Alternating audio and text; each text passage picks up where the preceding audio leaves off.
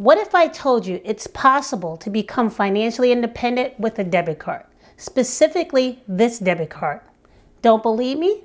Well, I'm Nadia, one half of the Wealth Twins, and today I'm going to give you the information you need to decide if the Charles Schwab checking account and the Charles Schwab debit card are right for you. In my opinion, it's the best card to have and more people should have it in their wallets. I will explain to you the 4 key things you need to know before getting this card, how to get the Charles Schwab debit card, and how I personally have used the Schwab debit card and the high yield investor checking account for 15 years to become financially independent. So if you're ready to find out more about the benefits of having the Charles Schwab high yield investor checking account and the Visa Platinum card that comes along with it, and how using both can help you improve your personal finances, hit the like button and let's get started. When it comes to Charles Schwab, many people know them as a broker, but they are also a bank. And I would go so far as to say it's one of the best banks to have, especially if you're interested in personal finance for beginners or learning how to start investing in the stock market. Which brings me to my first point, and that is, in order to get the Charles Schwab high yield checking account, you would first have to open a Charles Schwab brokerage account. I understand it's a little off-putting if all you want to do is open a high yield checking account and get the Visa Platinum card that comes with it, and you're forced to open a brokerage account. We've been asked by many people who are interested in this high yield checking account whether or not opening a brokerage account actually affects their credit. And the answer is no. This does not affect your credit, and actually it could be a positive thing. It's a positive thing, especially if you're looking to invest in the stock market later on down the line, and it's something that you need to do if you really want to become financially independent. When I first became a Charles Schwab banking customer, I was a little upset that I had to open a brokerage account just to take advantage of the benefits of the high yield checking account. But I quickly came to realize that this is something I can use to my advantage, and it made it very convenient for me to have both a brokerage account and a checking account at the same company. Having both a Charles Schwab brokerage account and a checking account made it easy for me to make my money work for me in the stock market.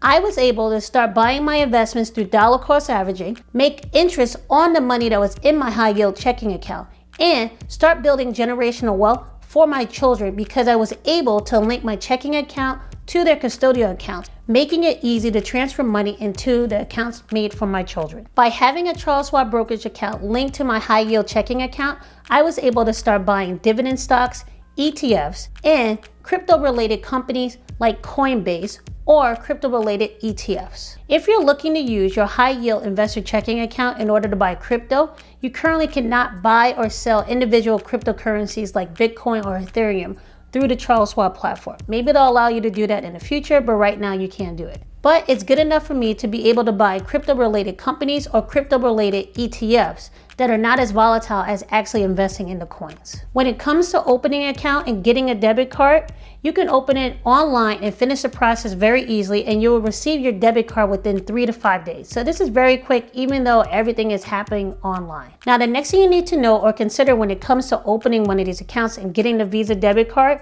is that you have to know how you're going to fund your account. Since Charles Schwab has no brick and mortar branches, and what I mean by that, there's no physical location that you can walk into in order to deposit cash into your account, you have to fund your account in different ways. Now, I know you see those Charles Schwab branches all over, but those are handling more the broker clients. They're not dealing with people who are only interested in handling their bank account. Now, the only problem I have with this Charles Schwab high yield investor checking account is the inability to deposit cash into this account.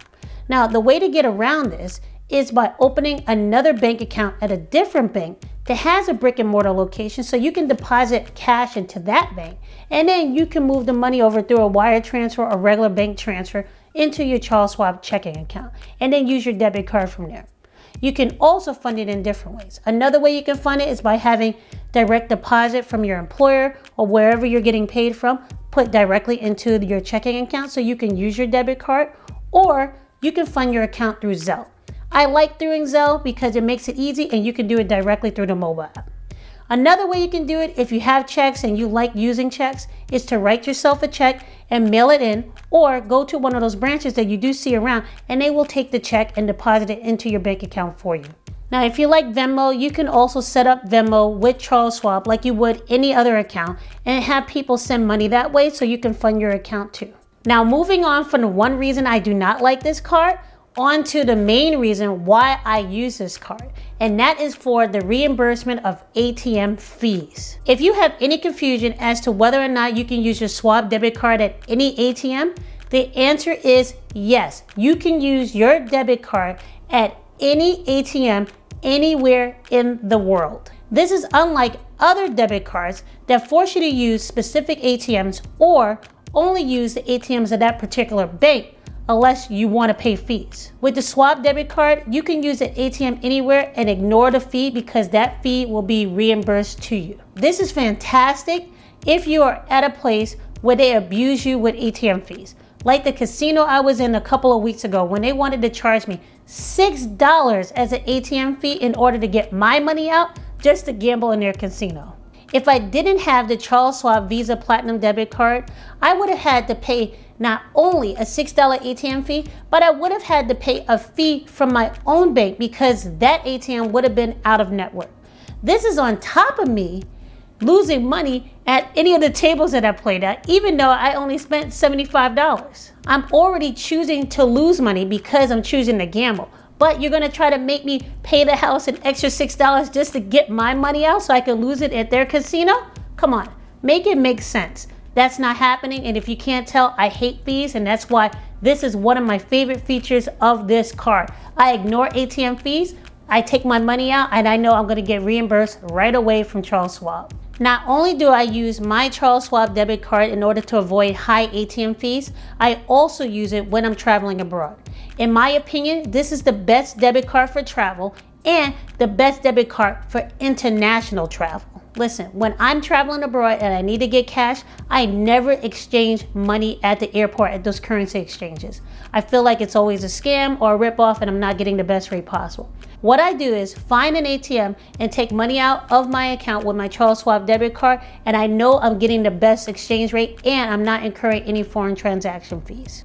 Even if I don't want to do that, I can also use my Charles Schwab debit card at any restaurant or any store just like it's a Visa credit card and use that and not pay a transaction fee. One of the things I will warn you to do though is make sure you call Charles Schwab and tell them that you're traveling abroad because you want them to not block your card because they think any use abroad may be fraud. So you want to just give them a heads up if you plan on using it and taking money out while you're traveling internationally. By the way, this is just a good tip. No matter what company you use, you should do this if you're traveling abroad. I go abroad extensively and this has helped me a lot. Now, speaking about fraud protection, I can tell you the fraud protection on this debit card is great, almost too great, and I'll tell you why. Over the past 15 years of being a customer, I have had my card skimmed in a couple of places, and I've never had a problem getting my money back by calling the Charles Schwab customer service and saying, hey, these charges are not legit charges. Please reimburse my account and put the money back in my account. It has never been a problem, and I've had more than $100 or more than $200 taken out of its account by fraudulent behavior. Now, I say that the fraud prevention is a little too good is because sometimes when I'm moving around, I'm driving around, I'm shopping in different areas, I will go to use my card and it will get blocked because they think it's a fraud. Now, that's a little embarrassing when I'm at the cashier, especially because it's a debit card. So it looks like I have no money in my bank account. But all I have to do is call Charles Schwab up and say, hey, look, release this transaction, release my card. This is me using it. Stop with the fraud prevention so that I can use my card freely. Now, if you don't call before you leave the country, this could be a pain because you're going to be paying an international call fee or just trying to use your cell phone abroad. It's bigger pain than what's necessary. So just make sure you call and tell them that you're traveling abroad and you don't have to worry about it. Now, let's talk how I used the Charles Schwab High Yield Investor Checking Account and the Visa debit card in order to reach financial independence and build generational wealth for my children. Now, to make this work, you're going to need 2 bank accounts to make this go as smoothly as possible. And to make it even better, make sure that second bank has a mobile app. Charles Schwab has a mobile app, so you have to find something else that has a mobile app to make this as easy as possible and make it seamless. Now, the bank I use is Capital One because it hits both of these requirements. And if you want me to make a video about Capital One, let me know in the comments below.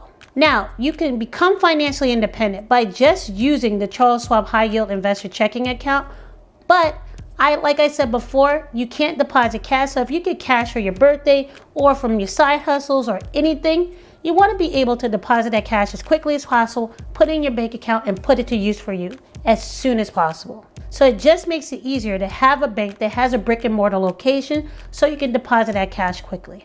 Now, once you decide on which way you want to fund your account at Charles Schwab, I want you to set up automatic transfers in order to make sure that you're moving money from your checking account into your brokerage account. And I want you to do this on a frequency that you can handle. It could be monthly, bi-weekly, every 2 months, any way you want, but just make sure you can handle it and make sure it's done on a consistent basis.